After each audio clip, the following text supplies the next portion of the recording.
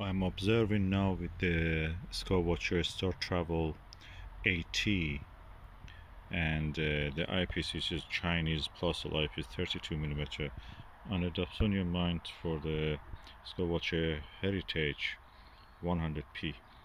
And I'm looking at the Comet ZTF 2000C 2022 E3 ZTF, and I can say that it's very strange tonight.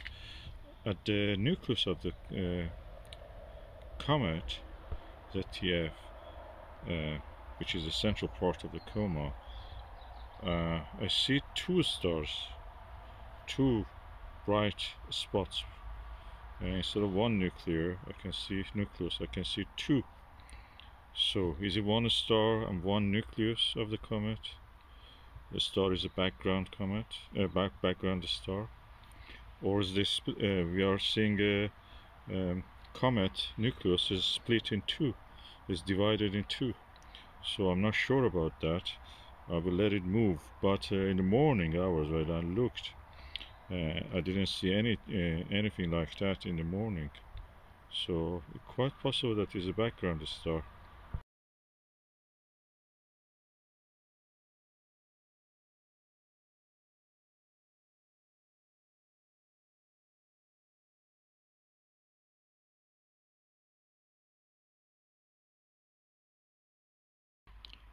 This is a tiny telescope and with a very wide field of view and well suited for hunting the comet.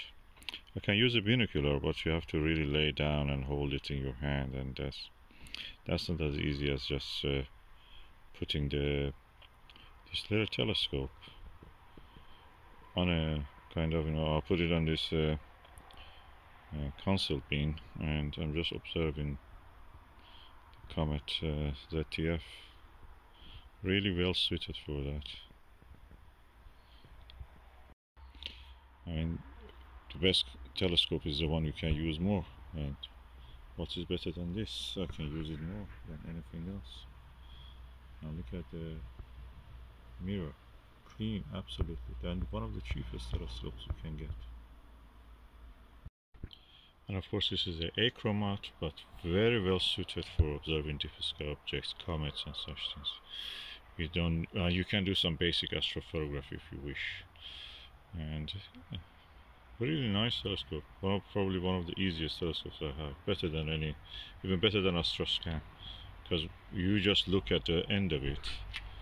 There it is here, and you don't get dizzy. You don't get confused which direction you are looking. With the Newtonian, you always have a direction problem because you are looking at the perpendicular to the direction of the actual target you are looking at in the sky. With this one, almost you are looking at the same direction. If you remove the star diagonal, look straight through, you're practically looking through it. Of course, it's not easy. You have to find a comfortable position and seat. Which I'm doing with this Skywatcher seat.